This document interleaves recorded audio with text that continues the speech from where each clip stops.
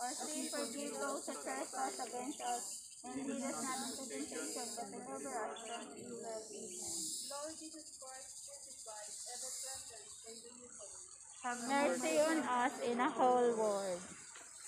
Were you there when he spoke to those who Were you there when he spoke to those who mourned? Oh, sometimes it causes me to tremble, tremble, tremble.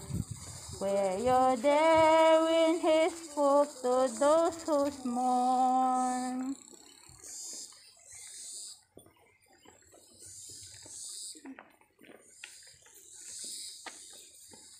Yung insekto na yan, lumalabas lang yung pag summer, ganitong Holy Week.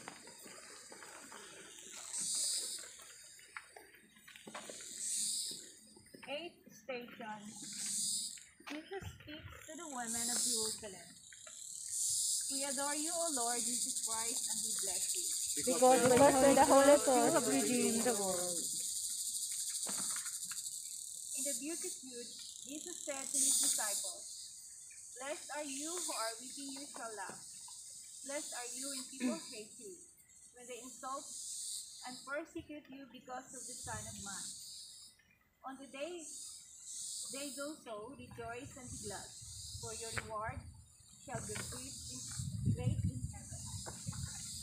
We adore you, most compassionate Jesus, for you did not seek to be comforted, but to comfort others. You speak not only to the women of Jerusalem, but to all women of every generation. When you said, "Do not weep for me, but weep for yourself and for your children. For if they do this when the wood is green, what will happen when it is dry? For your daily sacrifice in the Eucharist, Lord Jesus, have mercy on us and the whole world." Let us pray for all women migrant workers, may they free from all forms of abuses, and that may be protected to their rights in woman worker in a foreign land. We pray also for pregnant women that may treasure the gift of God, bestow upon them the gift of life. Hail Mary, full of grace, the Lord is with you. Blessed are you among women, and blessed is the fruit of thy womb, Jesus. Holy Mary, Mother of God, pray for us sinners, now and at the hour of our death. Amen. Lord Jesus Christ, crucified, ever present in the Eucharist, have mercy on us in the whole world. Were you there when the full moon again? Were you there when he filled the moons again?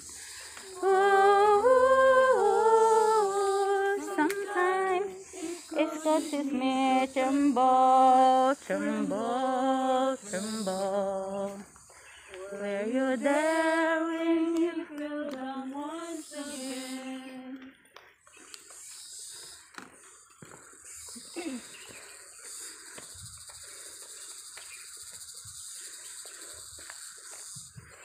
Ganda ng daan, oh.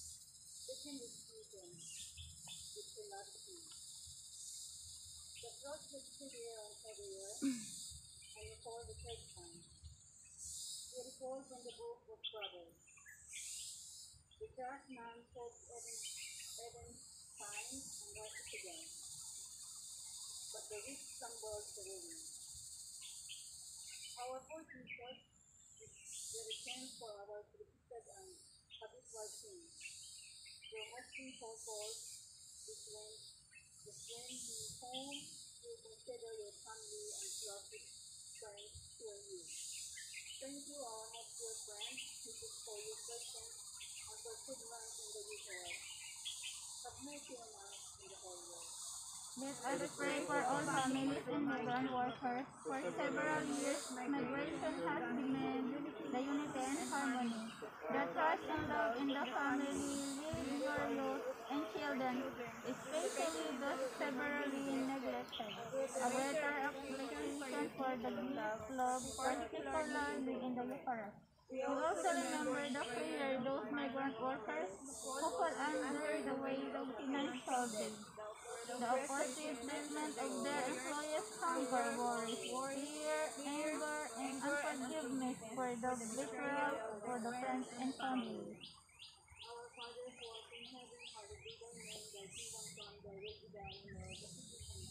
Give us this day our daily bread, and forgive us our trespasses, for we forgive those who trespass against us, and lead us not into temptation, but deliver us from evil. Amen. Have mercy on us and the whole world. Were you there when they stripped him of his clothes? Were you there when they stripped him of his clothes?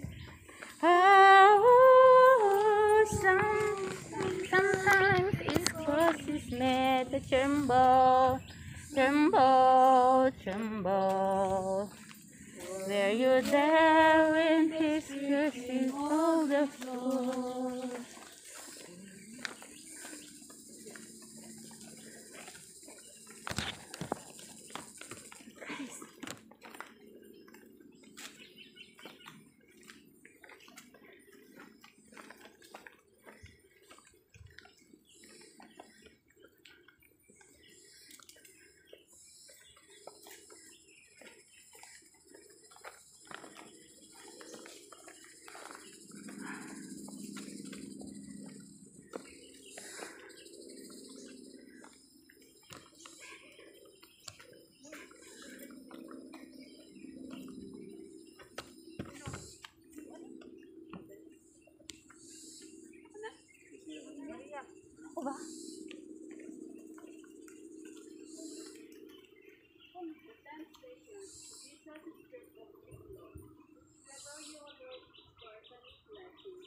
because by only cross you have redeemed the world.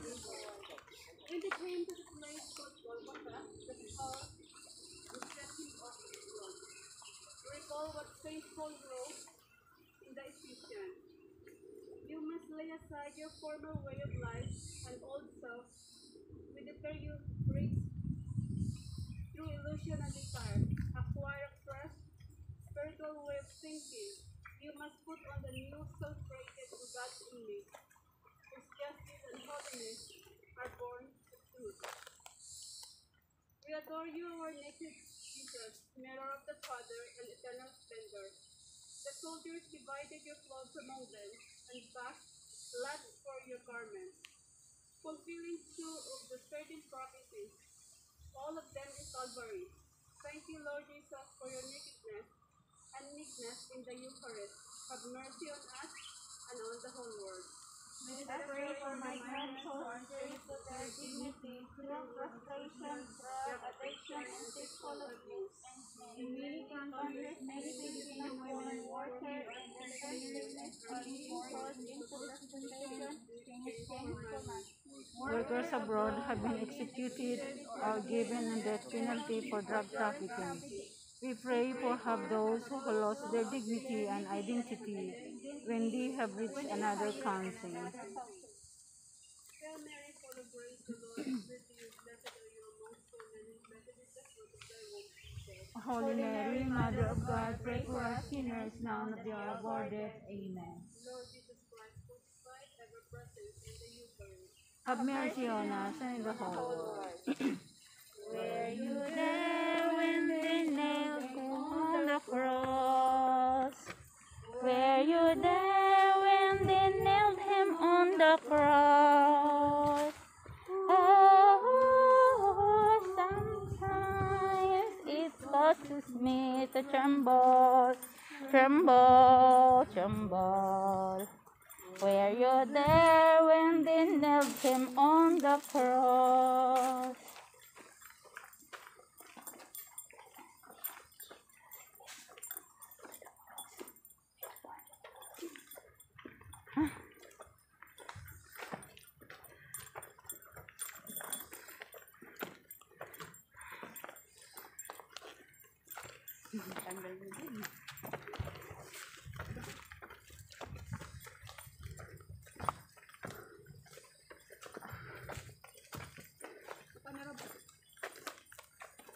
Maria?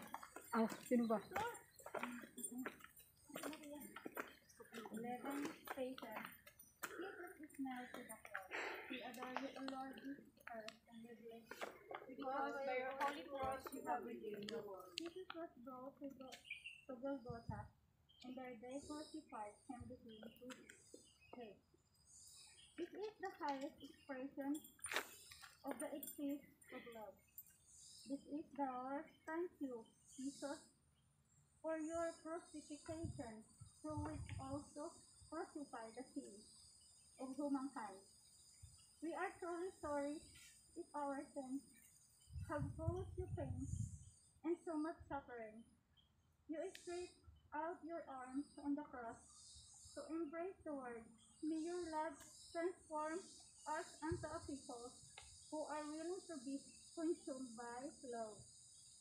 Let us pray For the employers of migrant workers, especially those who crucify the workers by their cruelty and injustice. But we also commend to God's goodness, compassionate and humane employers. May the King of the universe who represent the Eucharist reward the good and change the heart of the soul. Our Father art in heaven, hallowed be thy name, thy kingdom come, thy will be done on earth as it is in heaven. Give us this day our daily bread, and Forgive us our trespasses, as we forgive those who trespass against us. And lead us not into temptation, but deliver us from evil. Amen. Lord Jesus Christ, crucified ever present in the Eucharist. Have mercy on us and the whole world. Were you there when he died upon the cross?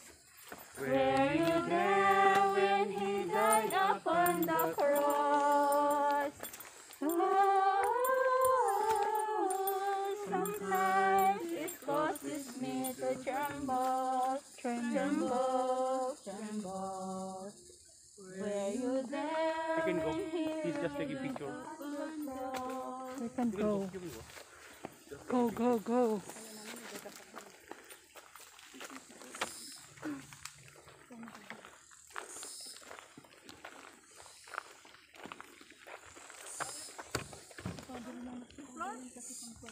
Ha?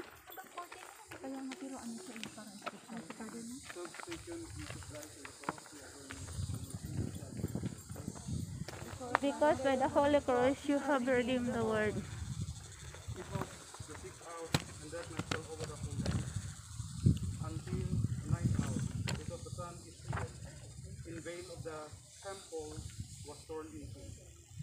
And Jesus crying out with a loud voice, Father, into your hands I commit my spirit. Having said this, he breathed his last and gave up his spirit. Jesus is dead, it is finished. The mission is completed.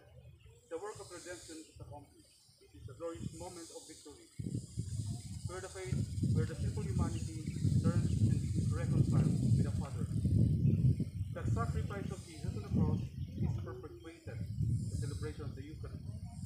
Now Jesus is in the Eucharist already for more than 2,000 years. Day and night waiting for us, waiting to accept love. Please kneel, silence, pray for the personal intentions in our hearts, and for the intentions of our family.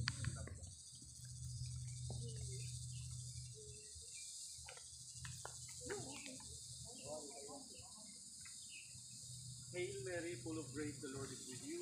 Blessed are you among women, and blessed is the fruit of your womb. Holy Mary, Mother of God, pray for us sinners now and all of our death. Amen. Lord Jesus Christ crucified, ever present in the Eucharist. Have mercy on us and the whole world. Were you there when they laid him in her arms? Were you there when they laid him in her arms? Oh, sometimes it causes me to tremble, tremble, tremble. Were you there when he...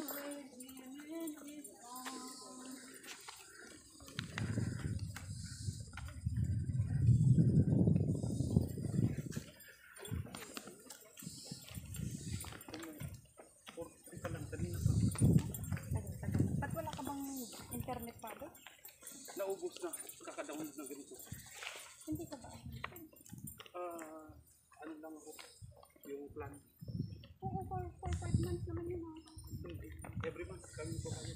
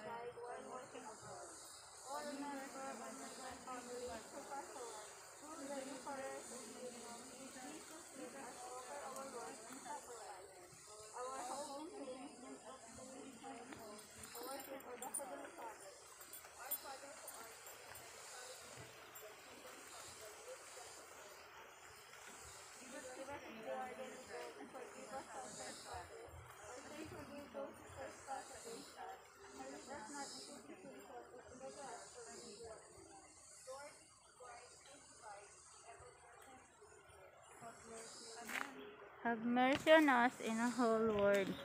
Where you're there when where you're there when oh, sometimes it causes me to tremble, tremble, tremble. Were you there when we laid him in the tomb?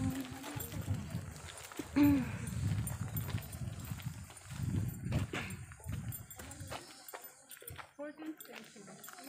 Jesus is laid in the sepulchre. We adore you, Lord Jesus Christ, and we bless you. Because by the Holy Cross you have redeemed the world. When it was evening, there came a rich man from Arimathea named Joseph, who himself had also become a disciple of Jesus. This man went to Pilate and asked for the body of Jesus. Pilate ordered it to be given to him. And Joseph took the body and wrapped it in a cloth and laid it in the tomb, which he had carved out in the rock, and rolled a large stone against the entrance of the tomb and rolled it away. We adore you, beloved Jesus. You were laid on a borrowed tomb, because you did not intend to save us. When we receive you in our hearts in the Holy Communion, make it a fit abiding place for your adorable body, blood, soul, and divinity. Let us pray for migrant workers who are sick, that they may offer their illness as participation of Christ's passion. We pray for those who are suffering from mental, emotional, and spiritual problems. You will show our concern and support through your prayers and assistance as one family. Hail Mary, full of grace, the Lord is with you. Blessed are you amongst women, and blessed is the fruit of thy womb, Jesus. Holy Mary, Mother of God, pray for us sinners now at the hour of our death. Lord Jesus Christ, crucified, ever present, we bring you praise. Have mercy on us in the whole world. Were you there when he rose up from the grave? Were you there when he rose up from the grave? Oh, sometimes it causes me to tremble, tremble, tremble. Were you there when he rose up from the grave?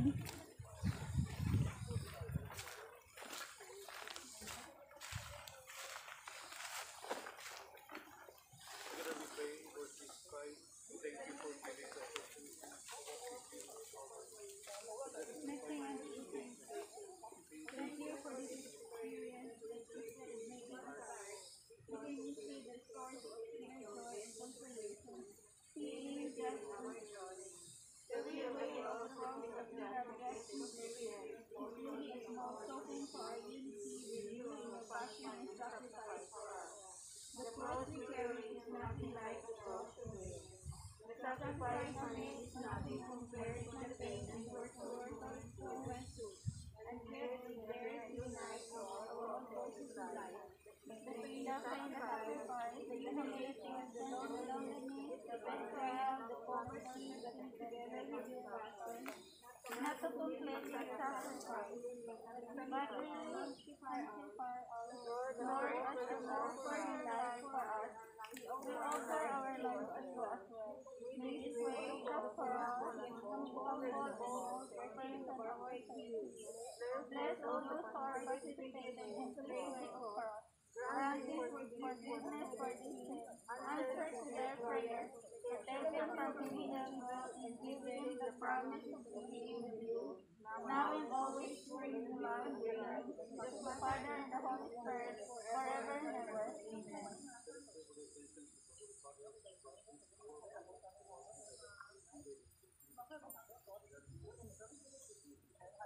Give us this day our daily bread, and forgive us our trespasses, as we forgive those who trespass against us. And lead us not into temptation, but deliver us from evil. Amen.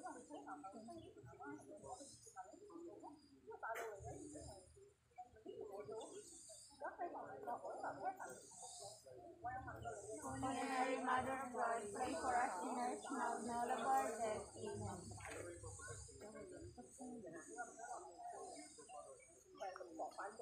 What at the beginning is now ever shall be, world without end. And with your spirit.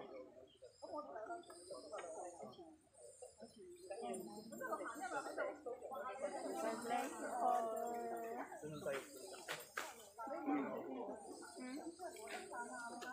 Thank you, Father.